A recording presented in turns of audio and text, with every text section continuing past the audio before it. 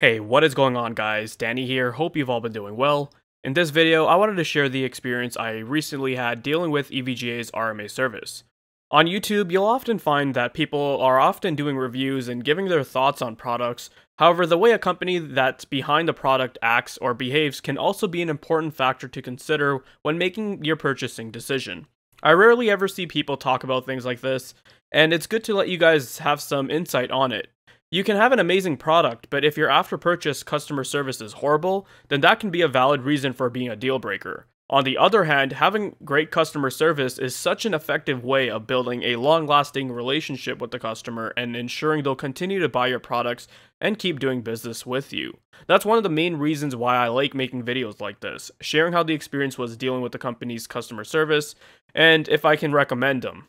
Now, before we get into the details, just to give you guys a bit of background info, in case you're a recent follower of the channel. Back in 2017, a little before I had upgraded to the Ryzen 7 1800X, I was using a refurbished MSI GTX 1070 Armor OC Edition graphics card, which I had got from an RMA that I went through with MSI. While the card was great and offered good performance, I wanted something with more power that could drive my 1440p 144Hz monitor so I could get the most out of it. After witnessing the EVGA derailment train, I ended up setting my sights on a 1080 Ti. There were a lot of models to choose from, and I was originally leaning towards getting an MSI model since I had a positive experience with them prior. However, I saw EVGA's 1080 Ti SC Black Edition on sale over at Amazon, and it seemed pretty reasonably priced considering most of the AIB cards here in Canada had a $100 to $200 markup attached to them. I had used a couple of EVGA's cards in the past when doing builds for others. I've used quite a lot of their power supplies, which have all been pretty solid, and haven't really had any negative feedback. Plus, with all the praise you hear about them all over various tech forums for having great customer service, I was feeling confident with my purchase. Now, I had gotten the EVGA 1080 Ti SC Black Edition in the middle of 2017 and had even done a review on it when I gave the card a glowing review. It offered impeccable performance, but not only that, it was fairly quiet under load and thermals weren't too bad either. Even still, to this day, I've looked at the 1080 Ti as one of the best purchasing decisions I've made on a PC component, because even though it was quite a lot of money back then, it is still offering performance comparable to Nvidia's flagship cards from the current generation over 2 years later. So for the most part, since I bought the card in July of 2017, I was content with my purchase of EVGA's 1080 Ti SC Black and didn't have any issues with it. Until recently, that is. So back in September and a little bit before that, I had noticed that my card started to emit a lot of coil whine noise, at times randomly. Now, a graphics card of this caliber will probably have a little bit of coil whine to begin with, due to having so many components for power delivery with many inductors and coils. Like, this card has had a little bit of coil whine since I bought it. And a few other cards I've owned in the past have also had it as well, such as my MSI R9 390 and GTX 1070.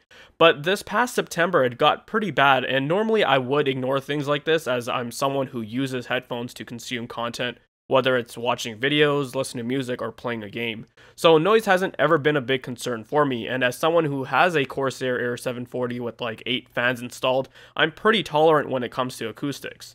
However, what ended up really irritating me was the fact that the card was actually emitting the noise through my headphones too. I'm not just talking about external noise leaking, but that noise was resonating through my headphones drivers, to the point where it became annoying to even use headphones. Along with that, while I was playing a match of Rocket League, the card started to artifact the entire screen. There was a green and purple checkered pattern over the screen, which in that moment made me think the card was on its way out. Although shortly after the game crashed, I got a message saying the drivers had been recovered, and after that, it looked like everything went back to normal. But it was mostly after this period that I started to experience noises from the card, and while the games appeared to be back to normal, I would experience random crashes from time to time. And this is stock, by the way, nothing was overclocked. Anyways, I decided it would be best to RMA the card, as after all the troubleshooting I had done, the card was still experiencing the same issues. I got in touch with EVGA's RMA service over the phone, and they were quick to approve of it the day after. So I went to my local UPS store and dropped it off on the 6th of November. What sucks is that unlike Asus, MSI, or Sapphire, EVGA doesn't have an RMA facility here in the Greater Toronto Area. Their facility is down in California, and the cheapest option with tracking that UPS gave me ended up costing me $90, whereas with MSI, I just had to drive about 30 minutes and I was able to drop my card off there. Obviously, I'm not saying this is on EVGA, it's just that in the future when purchasing components, I guess it's a good thing to keep in mind that there are AIBs with service centers close to me where I don't have to spend extra money on shipping stuff.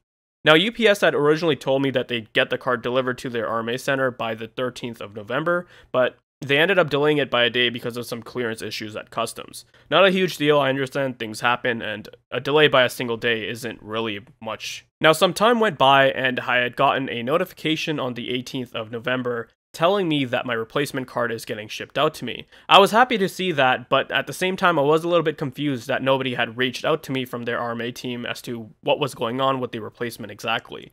Now, while I was at work, I decided to contact them through their chat method to get some details about the RMA.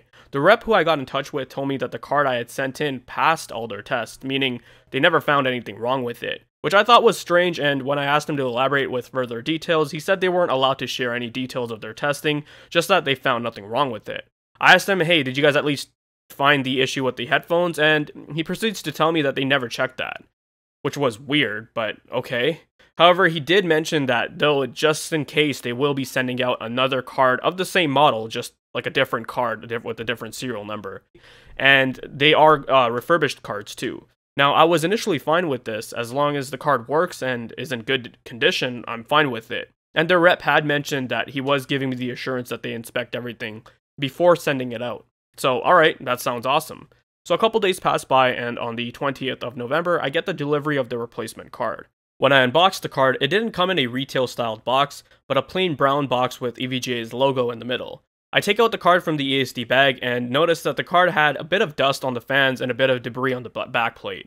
It was a small amount, nothing big, but what struck out to me as really weird was that I could see the thermal pads from the VRAM sticking out quite awkwardly, like they weren't uniformly placed. I didn't think too much of it at the time and went ahead and installed the card into my PC. Now, while playing some Modern Warfare, I noticed that the card was running pretty loud, even with the normal fan curve I usually use. I checked the temps and saw this card was running at around 80 to 82 degrees with some peaks at 84 degrees Celsius. Something was definitely wrong with this card because my old one, despite having those issues, would run much cooler under the same load. If you guys have seen some of my performance test videos in the past, you can take a look at the RTS monitoring overlay and you'll see the card would be hovering around 60 to 65 degrees under load with an overclock. I pulled out the card from my system and decided to do a teardown of it. And what I saw before me was just appalling. The thermal paste was all crusty and dry, it was clearly worn out. Along with that, the thermal pads were also worn down, covered in dust, and some were even torn. So clearly this card wasn't thoroughly inspected, and it shouldn't have passed their quality control, let alone be deemed acceptable to send out to someone as a replacement. Following that, I got on the phone with EVGA and told them what I had discovered. I had also asked him about the card I had sent in originally and asked for more details because I couldn't get it through their chat, and again, he said they found nothing wrong with it during their testing. I had also asked about the noise with the headphones and asked if you guys had experienced the same stuff on your end, and he proceeds to tell me that they didn't even bother testing that stuff, and it only happens at a special request. That made no sense to me at all. Why does the customer have to inform you to do these special observations if someone is bringing you a product with a specific problem? You, as a service department, should try to replicate the scenario to see if you can also experience the same issues that the customer is talking about.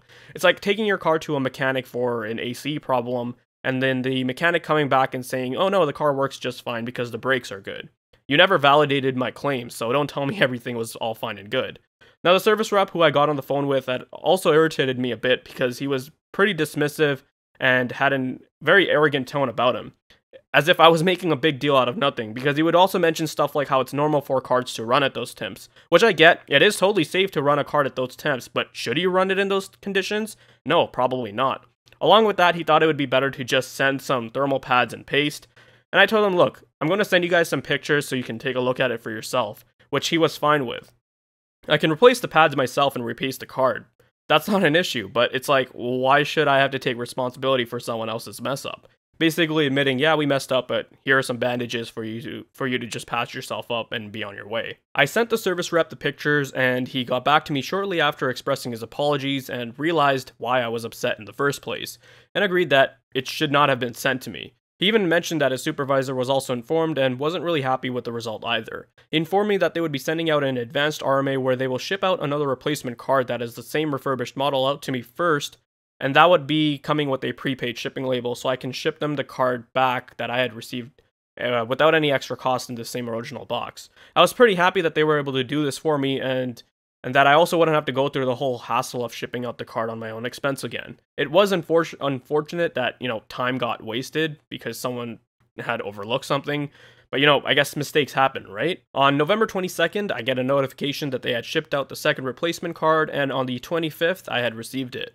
EVGA seemed to do a pretty good job at shipping out the replacement cards in a speedy manner. This card that I had received appeared to be in much better shape than the first replacement card I had received. The thermal pads had appeared to be placed properly and were in good condition. There wasn't even a speck of dust anywhere on the card. After installing the card and playing around with it, I monitored the temps and saw it was running the same way as my first 1080 Ti SC Black card, where the GPU would be hovering around 65 degrees Celsius under load. However, while temps weren't an issue, this card had issues of its own. One of the fans sounded like it was running against something. I double checked my case and the card to see if there was anything hitting it, maybe like a wire got in the way, but I couldn't find anything. I'll play a little audio recording for you guys so you guys can hear it for yourselves.